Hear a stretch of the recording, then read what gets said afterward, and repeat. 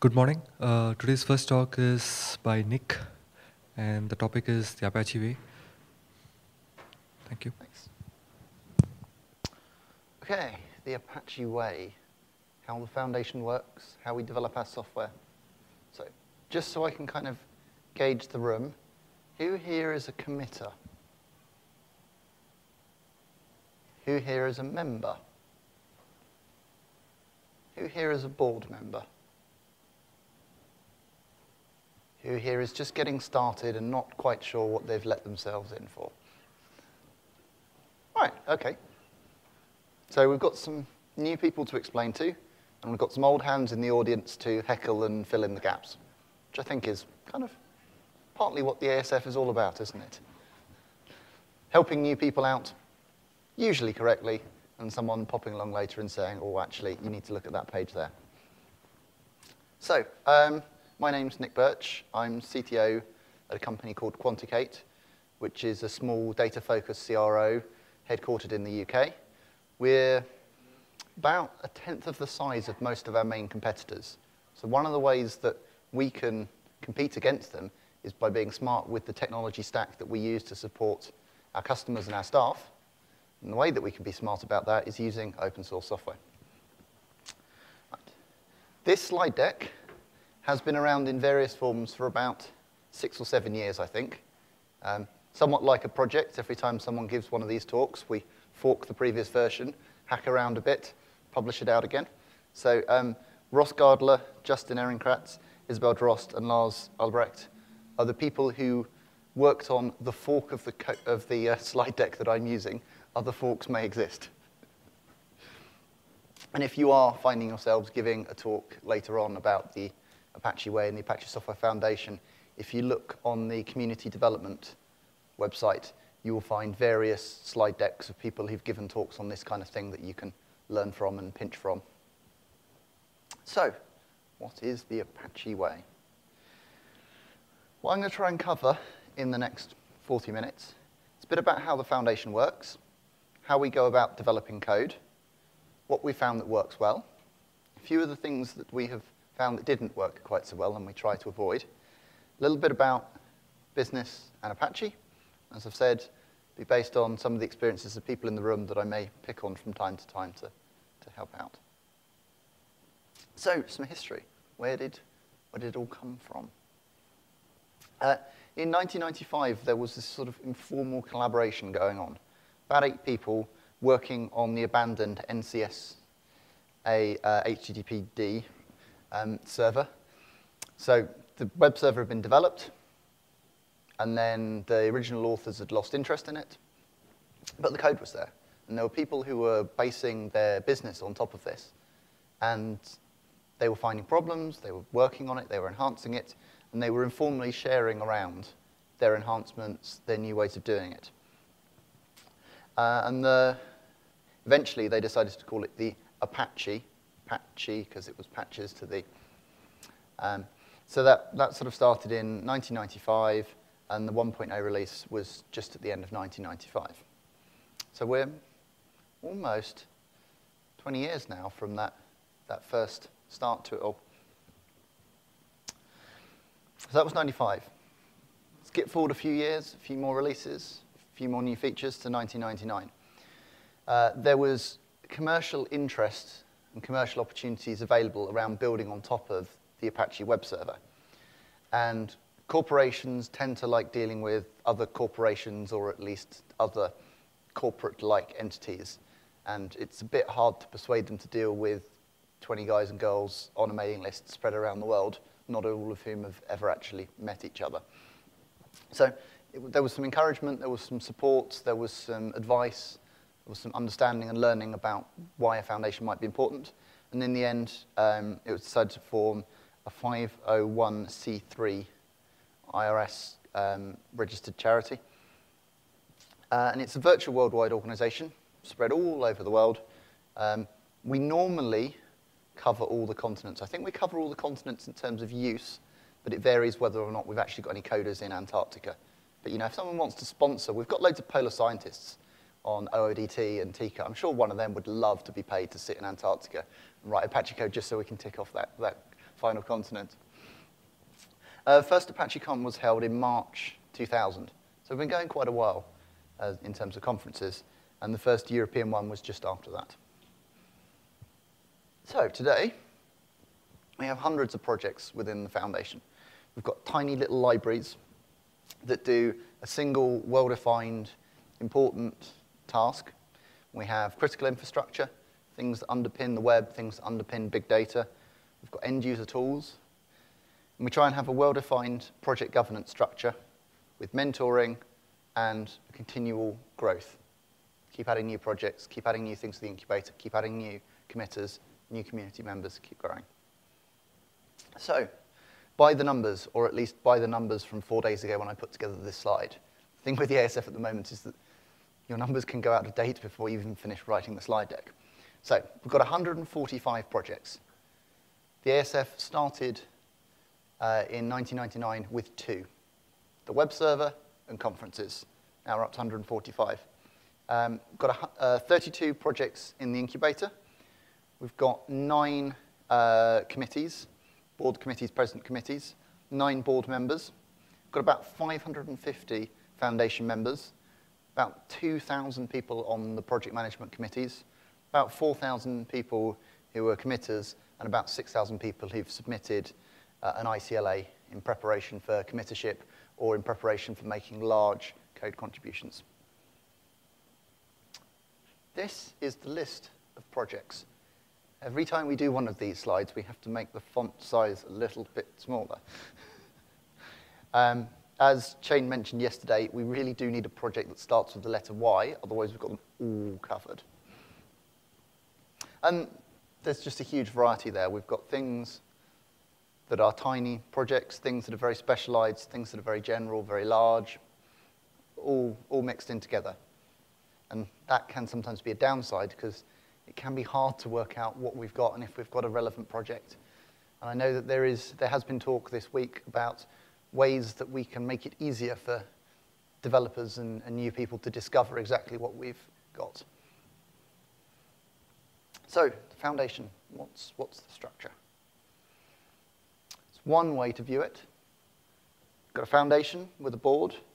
Below that, you've got a number of different projects, well, 150 odd different projects, some of whom have sub-projects, but we tend not to be so much of a fan of that.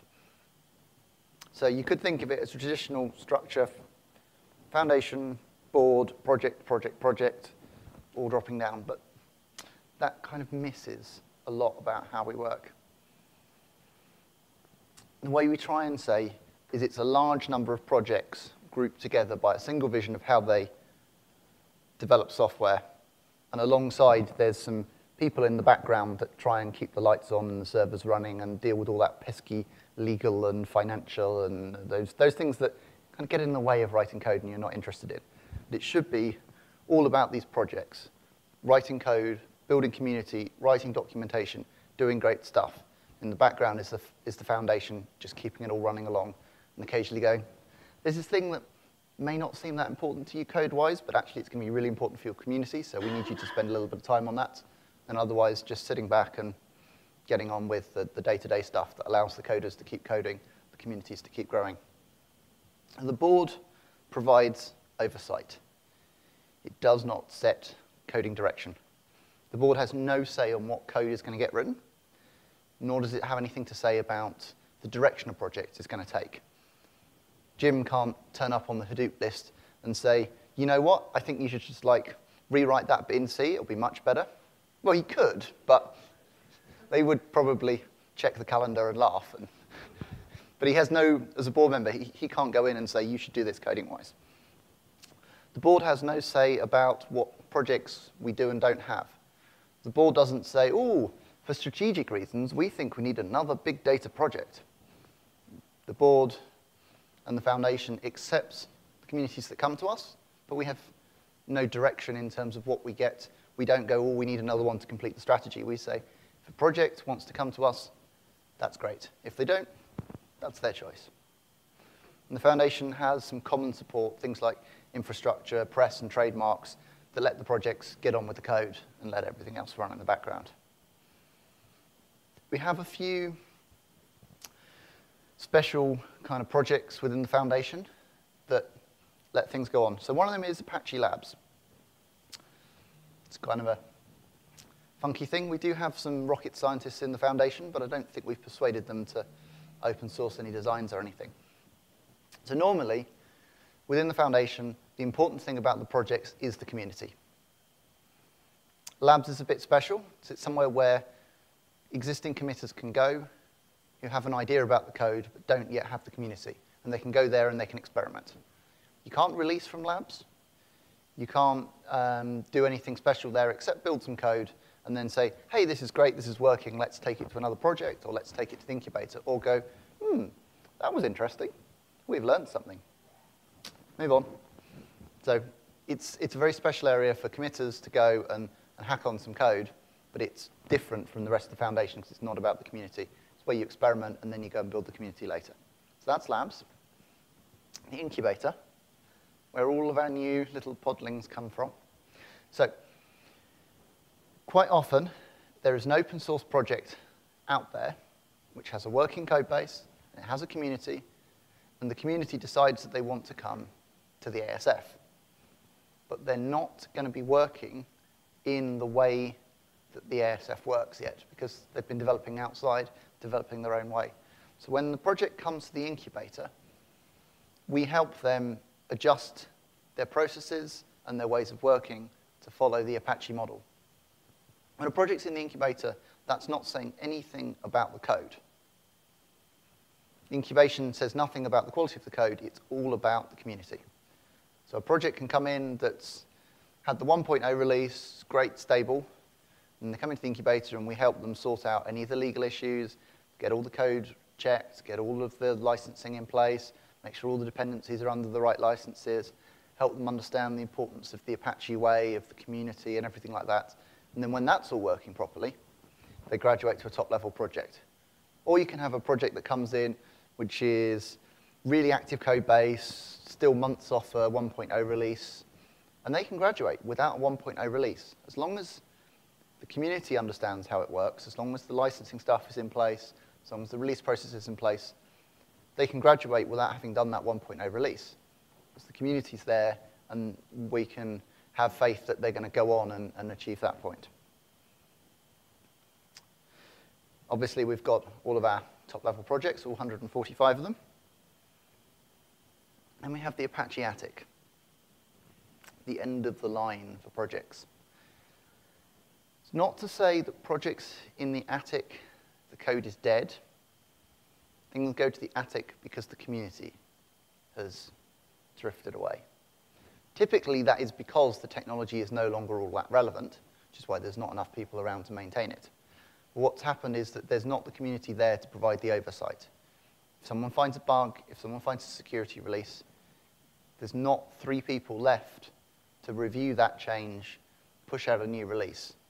The community has effectively died. And at that point, we move it into the attic so it's clear to everyone that the community is not there. It's entirely possible that later on, that technology will rise in importance again, and then a new community will form, and we can bring it back out of the attic. The code's still there. It's still open. You can still go and get it. You can still look at it. You can still build on it. But what we're saying is there's no longer the community that you would expect to maintain that project. So it's sort of a moral process. So every quarter, projects produce a report to the board about the state and health of their community and any issues affecting that. Typically what will happen is that a project will stop reporting to the board because there's no one left. And the board will check, will see that. Then they'll go back to the community what's left and say, hey, you're on the verge of going to the attic. Is there anyone left here? And if there are people in the community who are still interested who weren't on the PMC, to kind of do a reboot, get those people into the PMC, keep it going. But if there's no one left with interest, then the board will pass a resolution, move it into the attic, update the website to say, code is still here, community is gone.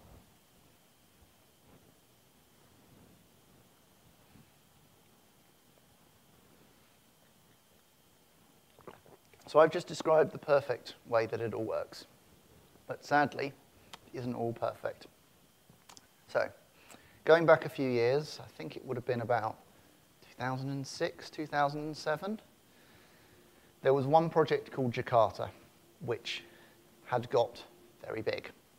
It was an umbrella for all of the Java projects. So all of the Java projects within the foundation were part of Jakarta, part of the ASF. It was a very successful brand in its own right.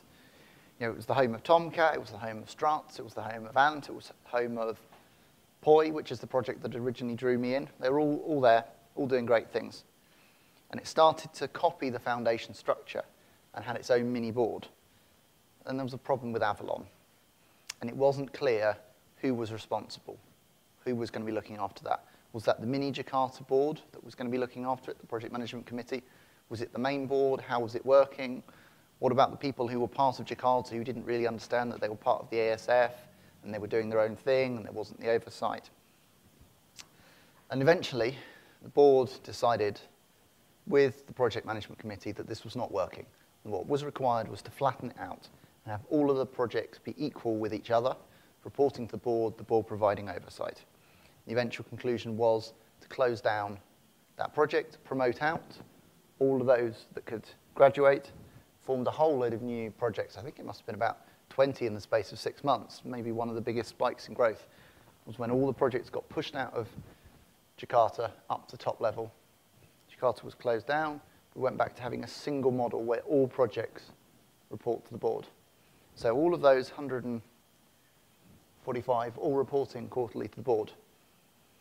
And sometimes you will hear people say, oh, well, should we have one for this big data space? Can we have like a big data mini foundation? And we say no. The reason we say no is we've tried it and it didn't work. And the Jakarta demonstrated that umbrellas are bad, that we need to have visibility all the way down. The board needs to be able to see what's going on. The communities need to be able to report straight back up to the board if they're having problems, if their communities are working. Is that just because there was too much separation between people who were ultimately in the various Java projects because they were responding, they were answering to the Jakarta board, and the Jakarta board was now bringing them to Apache, and that was inefficient because it was all this space and bureaucracy, and this is what you're eliminating bureaucracy. Can we run the mic to Jim? Because my involvement was as a committer, coming into a Jakarta project at the time it was all crumbling down. And I had no idea what was normal and what wasn't normal. All I knew was it was all going. Yeah, the question was, what was the rationale behind it? Was it because there was too many layers between the underlying people and the board? And actually, it wasn't that. It was, as Nick kind of like alluded to earlier, there were people who were in these basically Apache projects. They were, sub-projects inside of Jakarta, who really had no understanding of some of the ideals and tenets of the so-called Apache Way. There was this disjunct culturally between a lot of these, Jakarta sub-projects and the ASF in general.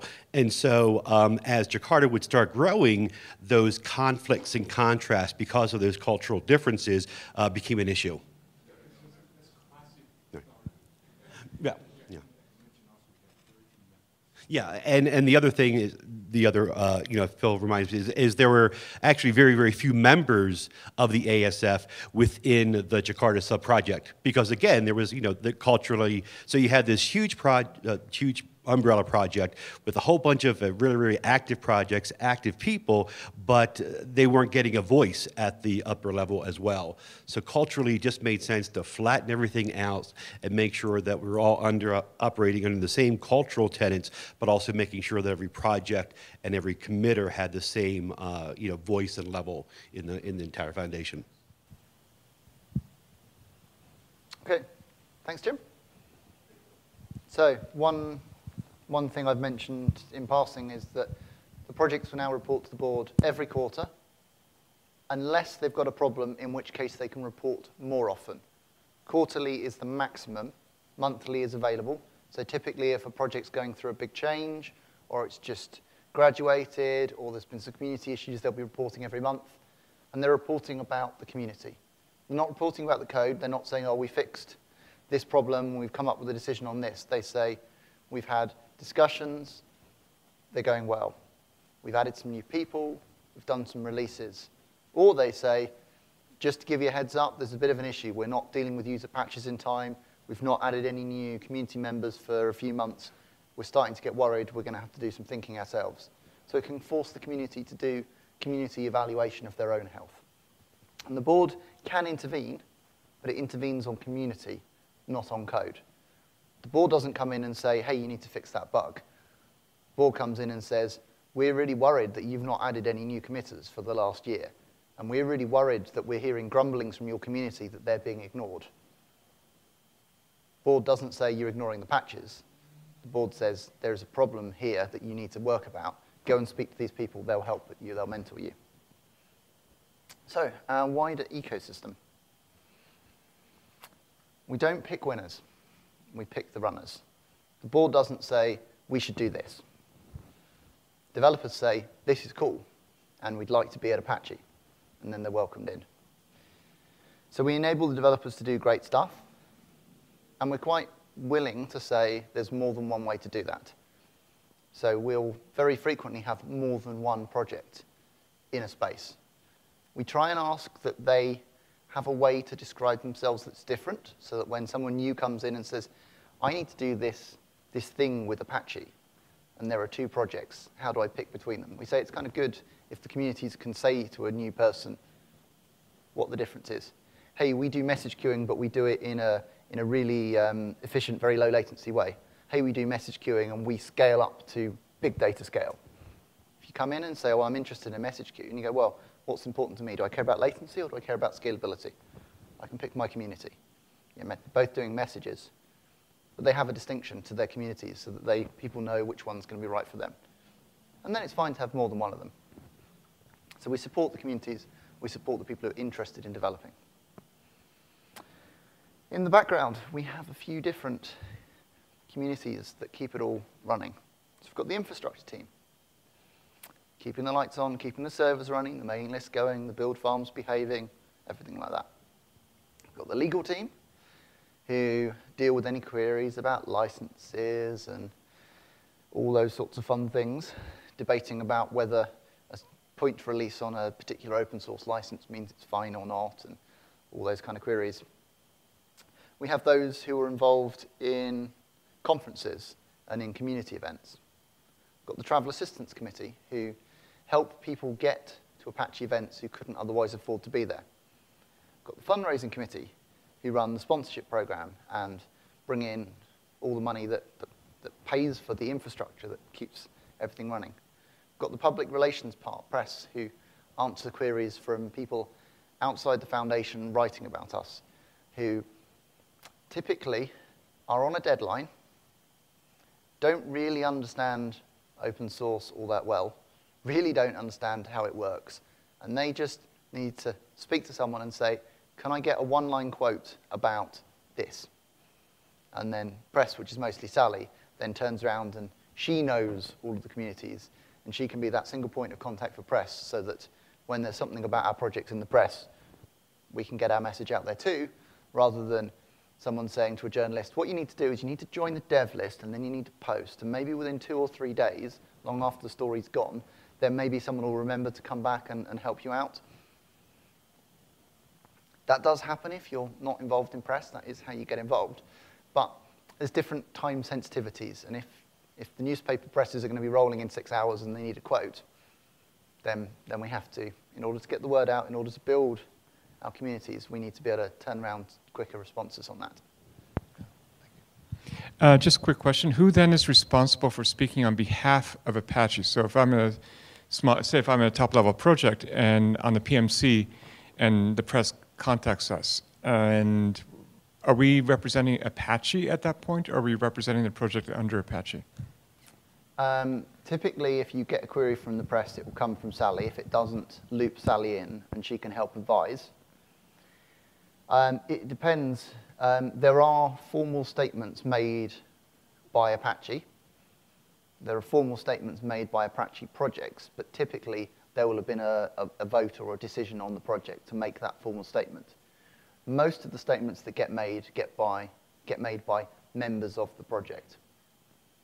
So if you're going to be saying something non-controversial, then there's no problem with you saying, hey, I'm Nick and I'm involved in Apache Poi, and someone's asked a question and I'm going to make a statement as a member of the project about that. Now, if it was something controversial and there's a lot of debate, then maybe you want to work together as a project to come up with your formal response that you all agree with that then gets sent out. But that's separate. For a lot of the questions that come in, it's fine for it to be an unofficial response from someone involved in the project. But if it's something very controversial, if there's some sort of major community issue blowing up with one of the companies involved doing something that's not great for the rest of the project, then you might need a formal considered response. But if you're not sure, check with Sally, she's the expert on it. But so if we respond to the press, we would not be representing Apache. Apache would be representing the project that is within Apache, though. I said first, actually, yourself. I mean, even the project. If you go back to the the statements about what the board decides on behalf of the projects, it's actually sort of the same at the PMC level. The PMC does not say, okay, we're going to get in a closed room and decide this is what we're doing with this project. That those decisions are made by the community. So when you think about making a statement on behalf of the project, that statement has to be made on behalf of the community, unless it's just a statement by an individual. Yeah, most of the things that a company might want to make a formal statement about, direction, releases, that kind of thing, they're community decisions. You're going to be sending out an announcement about your 1.5 release. Well, what's going to be in the announcement? Well, it's going to be that we've released, and it's going to be we've released on this date, and it's going to be about the new features we've put in. Well, the release was voted on in public, and the release notes were hopefully collated by the rest of the community. They were more often than not, it's one poor sap in the corner going, oh, stop, we've got to get the release notes in before we can. But, it's a community thing. And then you make the announcement about your new release with all the things from within the community. It's very rare that you need to make a statement, a formal, official statement on behalf of the project that's not about something that's out in the open.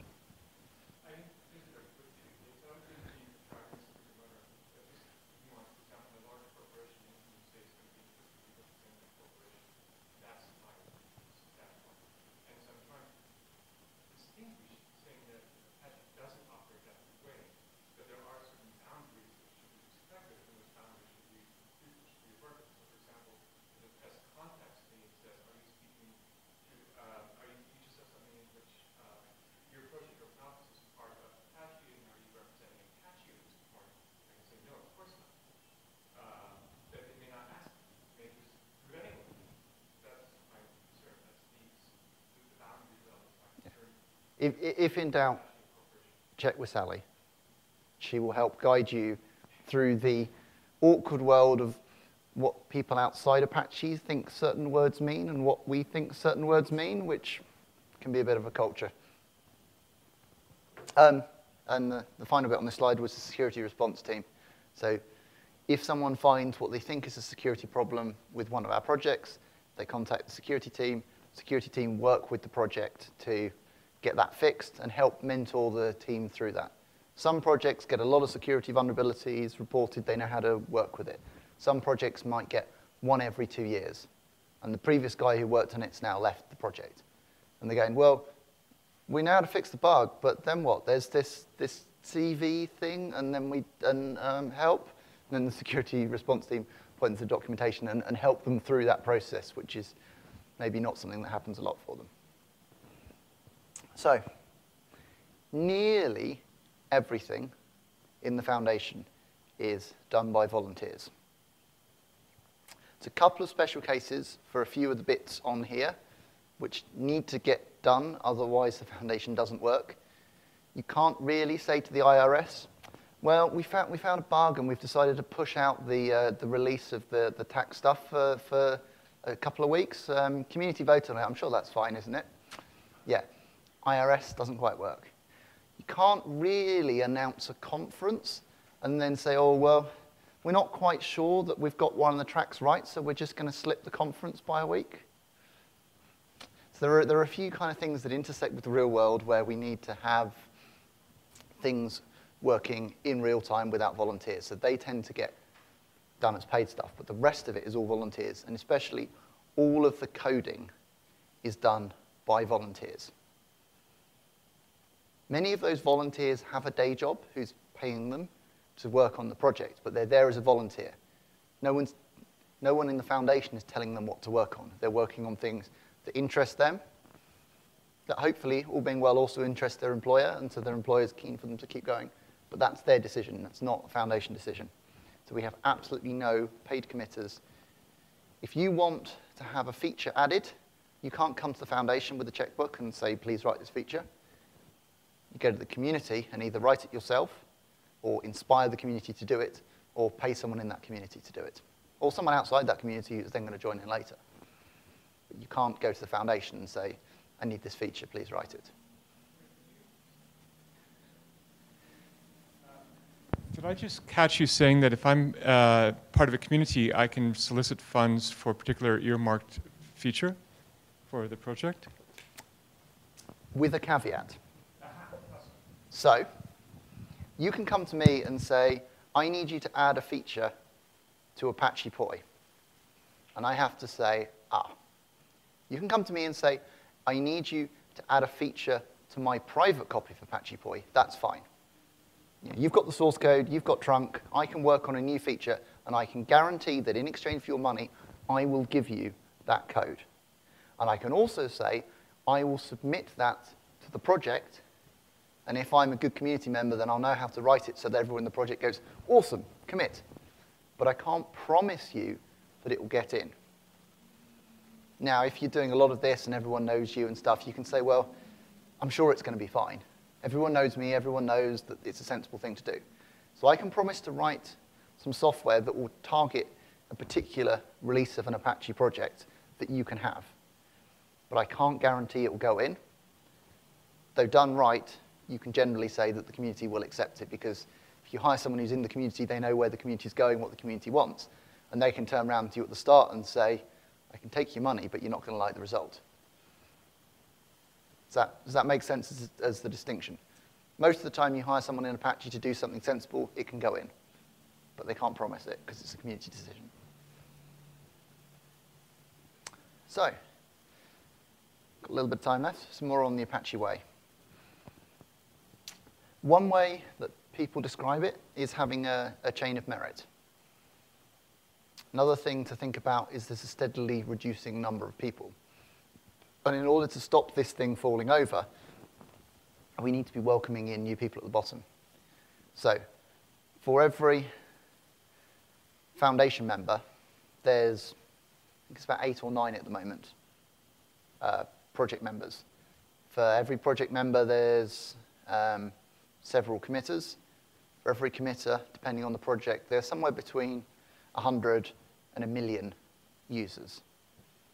And say Apache OpenOffice is probably the one with the biggest difference between the number of users and the number of committers. Some other projects that are a bit more esoteric, Apache Steve maybe has a much smaller number of committers to user ratio, but in a way that's good, because once you've started using it, you're then very, very likely to start submitting patches and get in. With OpenOffice, they don't have so many committers, but they have this huge user base. There's this huge pool of potential people to get involved in. And the challenge there is giving them ways to go from being someone who downloaded OpenOffice and used it and found a problem to getting them into the community. So they then have the forums, they then have lots of mentoring around the documentation and things to try and harness that huge pool of potential and get it in. Any project that doesn't welcome new people, that doesn't build its community, is going to die. All of us who are involved in a project now, there's a certain point in our life, certain set of circumstances that allow us to be there, and that's going to change. So we need to be bringing in new people all the time, and the project will evolve and the community will change. And if we're not welcoming to those users, how are we going to get the people going up that chain to keep refreshing the whole foundation? So remember, be welcoming to the new guy, new girl, just join the project list with this apparently stupid question. Play nicely with them and help them understand. 6 months' time, they might be your new project lead. So there are many ways to get involved. And sometimes people outside Apache forget this. Sometimes people inside Apache forget this, and we mustn't do. Any constructive contribution can earn merit. Any constructive contribution under our license. You could write some great stuff that builds on top of it, but if it's under a license that's not compatible, then that's earning merit elsewhere. We can't accept that. And it's not just code. It can be evangelism, going out and telling people about the project, telling them how to get involved. Very important one, and one that you should be encouraging new people to do, is the bug reports and triage. If you find a problem, report it. If you see someone's had a problem, try and reproduce it.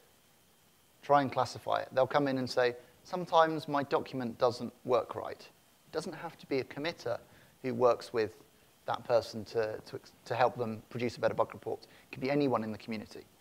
Anyone in the community can try the patch out and say, hey, this patch still works for me, or that solves the problem. They can help out in testing. They can help out in documentation.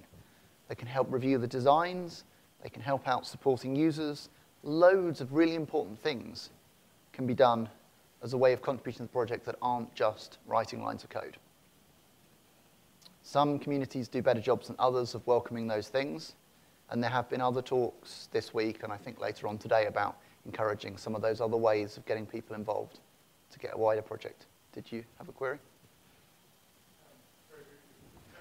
Any kind of contribution by a community member, self-defined, I suppose, has to be done per the Apache Way, I presume.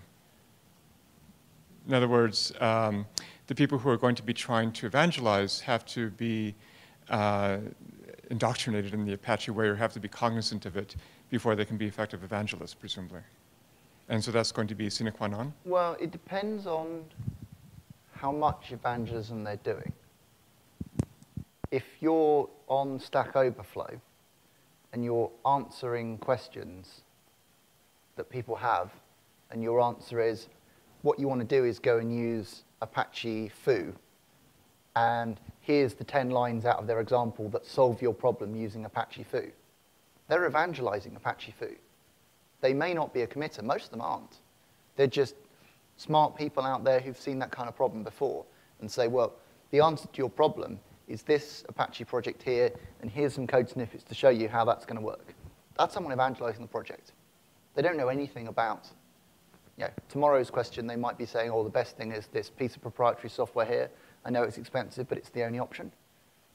They're evangelizing the project. Now, someone who stands up in front of a conference and says a lot of things about the project probably needs to be aware of the Apache Way so that they can make the right kind of statements.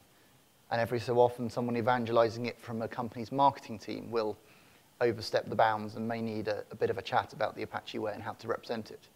But a lot of the evangelism that can be done by anyone. The evangelism that's making press releases and giving conference keynotes is at the apex. Most of the evangelism is just people on mailing lists, people on forums, people chatting in the pub, saying, oh yeah, this is the thing that you want to look at. And we need to welcome that kind of lower level evangelism. So it's often worth just going on Stack Overflow. Find the tag for your project. Look at the people who've been answering. Try and match the ID on Stack Overflow from the time they posted something to the mailing list or to the bug tracker, and maybe say, hey, I see that you've written some really, really great examples in some of your answers, much better than in our documentation. Any chance you want to kind of contribute them over and draw them in that way? Because there are some really knowledgeable people about our projects who are not on our user and dev list. And it's always worth sometimes looking outside, doing the old Google search, see what's going on, and draw those people in. All contributions are equal. Merit doesn't buy you authority. Just because you're on the PMC doesn't mean you get to decide. It gets you privileges such as the commit access, the ability to make changes directly, and it gives you some say in resolving conflicts, but generally speaking, it's the community that decide on the direction. It still takes an individual to do it. As a community, you can decide on this brand new feature that's going to be awesome and world-changing. There are no magical developer fairies that are going to come running along to then fill it out. Your community, the individuals in it, then still need to implement that plan. But it's the community that sets the direction, and then the individuals who execute. Almost all decisions are reversible. So we have the saying, if it didn't happen on the list, it didn't happen. Got a question? Can you?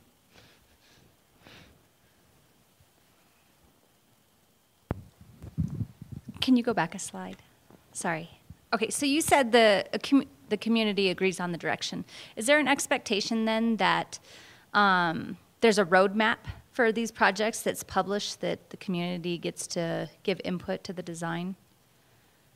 Something like a roadmap, but maybe not something that a Prince2 certified project manager would ever recognize. No, but, so but it's not something that's done on a private email within a company. It's something that is submitted to the community as part of the design direction. Or just evolves out of the community. Quite a lot of the projects I'm involved in, there's half a dozen active committers. And the roadmap for the next release is everything in Jira tagged with the next release number. That's the roadmap. That's what's going to be in the next release, plus anything that we come up with. Because we're a small project, and if you want something in the next release, you open a bug and you tag it, and someone will say, well, actually, I'm not sure we're going to get that done in this release unless you want to put in some work. But then on the other side, you've got some very big projects with lots of corporate involvement. And in those cases, maybe you do want to have formal voting and decision about what should and shouldn't be in, and if something should be in trunk, or if something needs to go off into a branch and be developed in a branch and experimented on, and then the community can come back. So if one, do you want to say your thing, and then I'll carry on a bit? Yeah, I was going to say the key thing is it all has to happen in public. So to the extent to which there is a roadmap or a plan or a set of open Jira tickets, all that is happening in public. If someone, if a project is going to lay out, here's what we're going to do in version 8, 9, and 10, then very often individuals will step up and say, here's what I want to do. But to the extent that the project actually makes those decisions, it has to be in public. And what if they're not? What do you mean, what if they're not?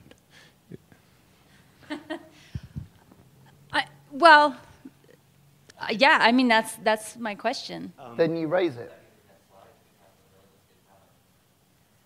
Well, but I mean, like, I'm involved in a project, and that roadmap isn't really public, and their release schedule isn't published, and so it's for us who are trying to become committers and to contribute to the project, it's like we're searching for information where we can be useful, but there's nothing out on the wiki. I mean, there's hundreds of Jiras a day.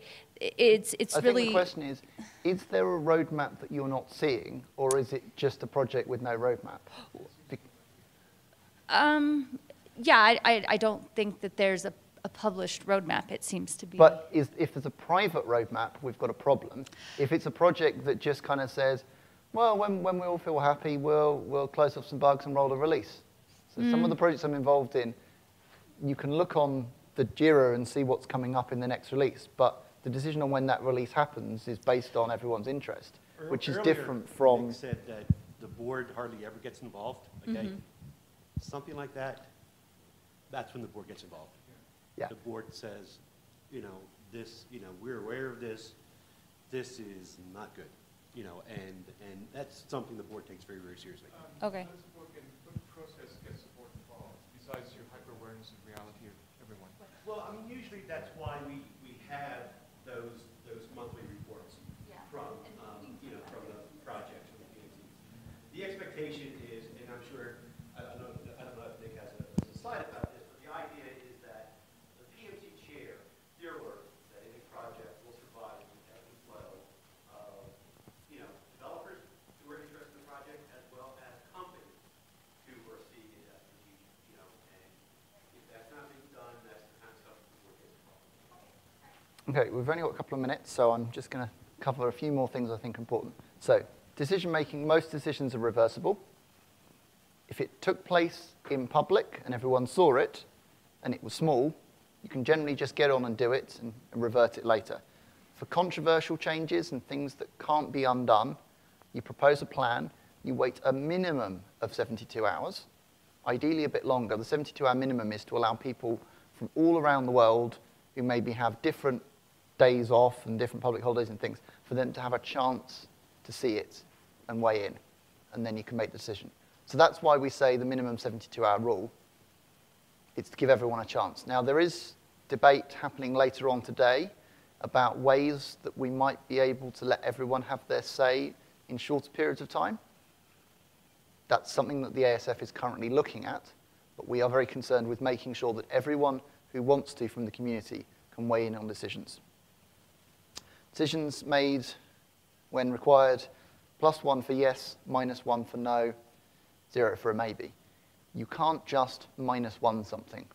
You have to -1 with a reason.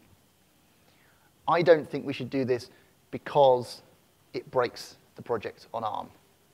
I don't think we should do this because it's going to introduce a security problem. I don't think we should do this because someone in the community last week proposed a different way of fixing that problem that looks better. Can't say, I don't want you to do that because my company was planning to sell something a bit like that and it's going to destroy our business model if you guys give it away for free. No. I don't want you to do it because of... You had a very quick question. Yeah, I should as well, like 0.5 with something like, oh yeah, it might be a good idea, but I don't really like it because it's all, it doesn't Yeah. fit this. So normally people would say like +0. That looks okay, but I've not had a chance to actually read it in enough detail to be sure, or -0. I think there might be something wrong, but I can't articulate it, so maybe someone else wants to do that for me. But it's only those. But it's rare that you need this. Abstentions. Sorry? Abstentions. How are abstemious people recognized or not? What is an abstention count?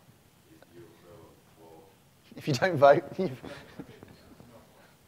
Okay, and then one final thing is we'll often say, you know, if it didn't happen on the list, it didn't happen. Where are those lists?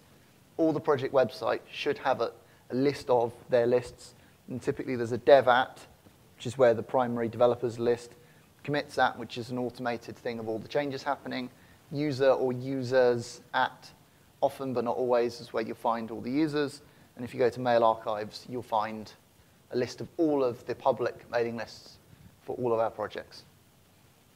And then finally, no jerks allowed. You do need to be nice. For your community to grow, continue to work, you need to play nicely with each other. If you've not seen this video here, tonight, take an hour, watch it. It's really, really good, really informative. Every one of you should see it. On a bad day, you will do some of the things in that video. On a good day, you will make some of the mistakes with trolls described in that video. So seriously, if there's one video you're going to watch after this, it should be that one. I'm going to skip over the business bits. No. I've had the questions. So thank you to all the people at the top who've contributed towards the slide deck. The community track runs all day. If you've got any more questions, there's a chance it may be covered in a later session. Otherwise, find anyone with, ask me, during lunch, during breaks, whatever, ask them. They may not know the question, but there's a high likelihood that they'll know the person who knows the answer, and we'll introduce you later. Okay, thank you. Thank you.